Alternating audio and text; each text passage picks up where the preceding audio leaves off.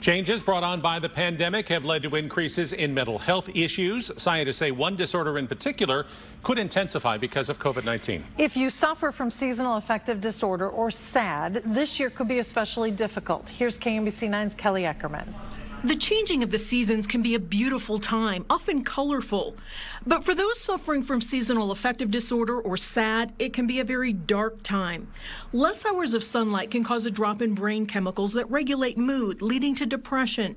Combined with isolation brought on by the pandemic, mental health experts expect more severe cases. They may be already depressed due to COVID, and SAD would intensify it, and they may not realize how deep it really is. And it may cause severe issues as they deepen the depression through the winter months. Miller is a psychotherapist with St. Luke's. He says SAD is a very real illness and will likely impact more people during the pandemic.